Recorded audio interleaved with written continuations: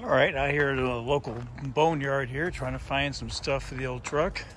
Seen this work box hanging off the back. Don't know what this is yet, so it's a Chevy. Almost the right box though. Let's see what we can find out here. Not many of the pick and pull places left anymore. Not too bad it's not an old Ford. Got a really nice old 250 here. Not a lot of rot on it.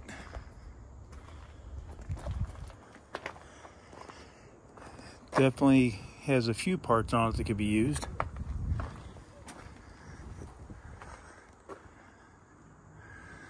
This boneyard is a lot of newer stuff in here. But you can always find a Harbor Freight close by. Get tools if you need them. Let's see what else we can find. Another nice old Bronco here too. Some good parts off this. There's some door rot on it, but not too bad.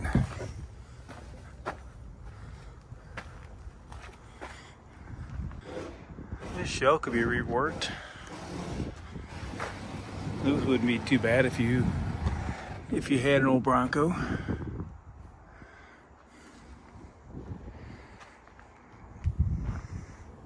Old Tahoe here. This could be, what's interior like?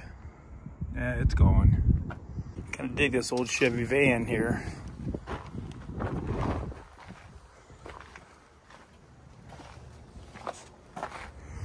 You don't see many of these anymore either. They've all been picked over or scrapped out. Get engine parts the hard way off one of these. The old pick and pulls are getting hard to find. Most places just want to hand you a part. Don't want to let you go out and get them. If you're hungry, there's some olives.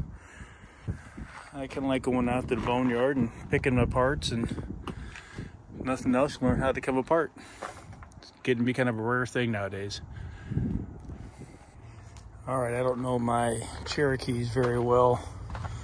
So this got an old 4-liter in it. I know a lot of people like that engine. Looks like it's all fairly well here.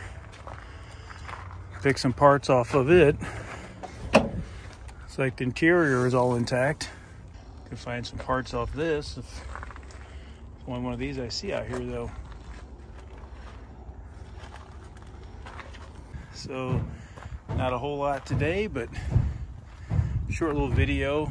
If there was more older stuff here, I'd have been able to share more, but most of this stuff's all fairly new. But always try to find a boneyard in your area and see what they've got. You never know what you can find. All right, get out and try to find a boneyard in the area. If nothing else, learn how to take apart your car or whatever. It teaches you a few things about getting under the hood or somewhere in the interior. I'll try to show these as I get out more. A little short video, just you never know what you find if you look.